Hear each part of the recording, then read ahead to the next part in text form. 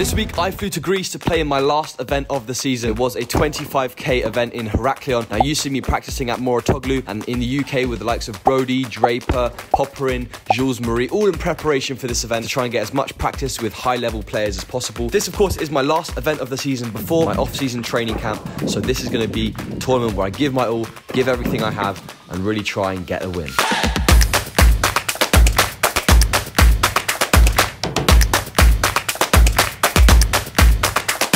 When we got to the venue the night before, I wanted to check out the courts, so I managed to organise a hit with my friend Dimitris.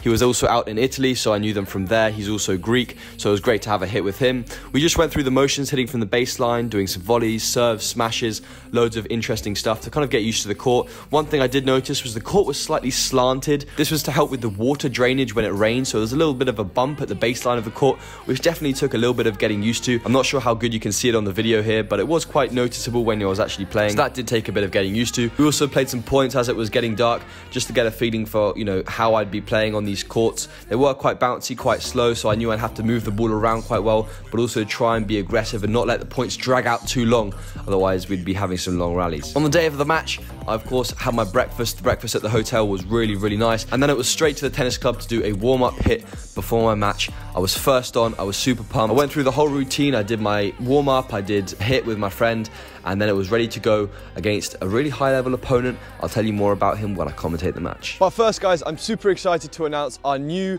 partner joining us on my journey is Fantium. Fantium is a platform where you guys as fans can invest in us as athletes via NFTs, issued and sold by us, the players. The way it works is when you buy the NFT of a certain player, you get entitled to a percentage of that player's tennis prize money or other revenue streams over time, as well as some really cool money can't buy fan perks that you guys can use. They've just announced their first player, Dominic Thiem, who I'm sure you guys will know. If you go to the website, you can register for the pre-sale of his NFT now, and a sneak peek, I'm actually going to be releasing an NFT with Fantium next year, so stay tuned for that. I'm so excited to share it with you guys. So go and click the link in the description to go and check it out. And also, let me know down in the comments what fan perks you guys want to see on the NFTs for when my NFT comes out. I'm super interested to know what you guys think. And now, let's get back to the video. So in this match, my opponent was to be a top 150 ranked player in the world. Now, he hadn't played many tournaments recently this year. He'd played 1 or 2 futures events last year, beating some really high-level players. And this year, it seemed like he was back for more in the qualifying draw against me. So once again, you know, I went onto the court very positively, trying to play aggressively. These courts were quite slow and bouncy, so I tried to move the ball around the court, hoping that, you know, my fitness and my experience, you know, defending and running would come in clutch against maybe a player that hasn't played many matches on court recently. But I of course knew that his strategy and his experience would you know, be an asset to him. So I kind of was quite cautious at the beginning of the match, trying to put as many balls in as possible, and also trying to close the net to try and put as much pressure on my opponent as possible. I got an early break point in this first game of the match, forcing him deep, and as you can see, eventually then breaking there. Another thing I was trying to do was draw him in for the drop shot. I knew that potentially if the game was slightly longer, drawing him in for the drop shot and creating opportunities to make him run would be an asset in my favour. And again here, winning my first service game as well, which was a very good sign, giving me some good confidence and a 2-love lead at the beginning of this match. He was also very good when he kind of closed the net, tried to put the points away. So again, one of my strategies at the beginning of this match was trying to just keep it out of the kind of the centre of the court, where it was kind of landing a little bit shorter, and trying to force some errors on his behalf. Otherwise, I'd kind of be letting him dominate the match. I do think that, you know, I was definitely underestimating his level going into this. After the first 2 games, I maybe got a little bit reluctant, but, you know, his form kind of increased the more he played, I guess because he hasn't played many matches. But as you can see here, a few unforced errors to begin this match. It was slightly windy. I was trying to, you know, rely on my serve with the big 1-2 going straight at him there, getting a little bit lucky, but taking an early 3-1 lead. And like you can see there, just trying to be aggressive, use my forehand as much as possible, come to the net, and try and, you know, lead from the front foot.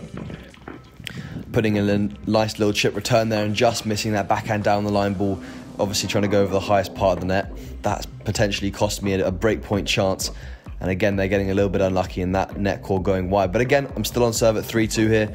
Still trying to hustle, still trying to play my game, move the ball around, get some good depth on the ball. You can see the ball bouncing up quite clearly. You know, he wasn't a particularly tall guy, so, you know, it was my aim was to try and get it out of his kind of hitting zone, out of his comfort zone, and get on my forehand as much as possible, and try and stay maybe on his forehand where I can kind of generate some pace and away from my backhand.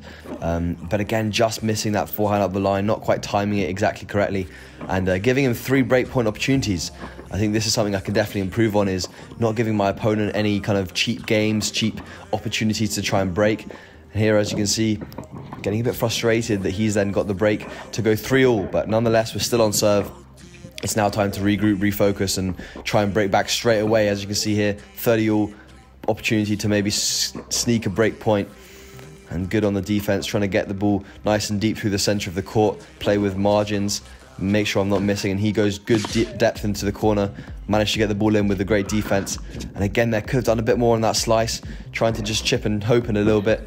Ball's traveling just wide, it's just come onto the net and he's managed to smash it away. I was hoping it would come back over, but he then gets a game point opportunity, goes with the 1-2 back behind. Again here, hustling with the slice, going backhand through the center, and they're trying to get on the forehand side, and he was kind of beginning to take it a little bit earlier. He was, beginning to read my game a little bit and use his forehand to kind of move the ball and kind of move me around the court. And I thought, in this game here, trying to just be nice and aggressive and try and dominate with my forehand to try and break up the momentum that he's just kind of won 2 or 3 games with a break. Unfortunately there, got broken after making a slight mistake on that forehand line. Gives him a serve set point on serve to try and take this first set.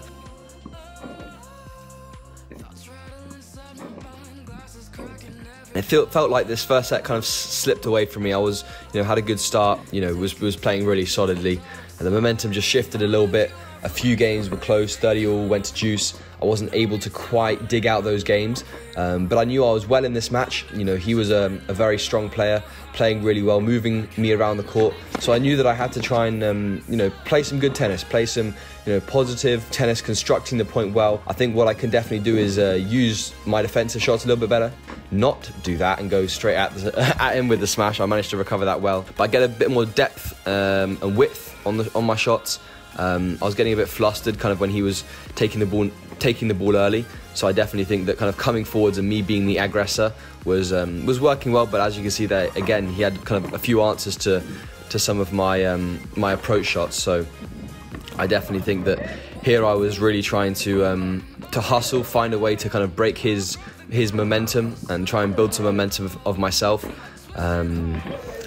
And I think again here, letting him dominate was probably not the best choice, but I kept hustling, I kept trying to find a way of winning the points to try and hang in there.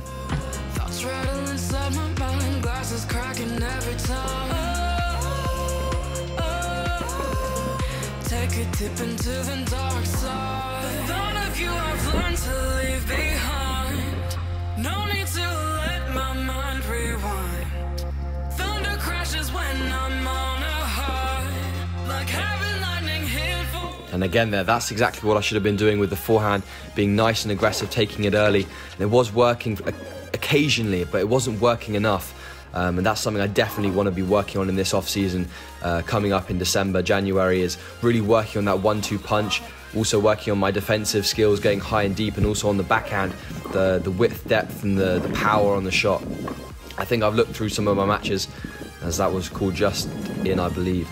But I looked through some of my matches, and I have had quite tough draws in the first round, playing ATP ranked opponents. They've always gone quite deep or even qualified into the main draw, won 1 or 2 matches.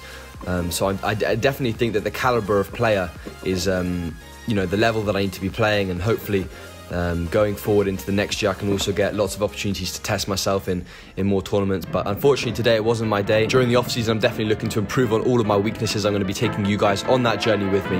Hope you enjoyed the video, and I'll see you guys in the next one.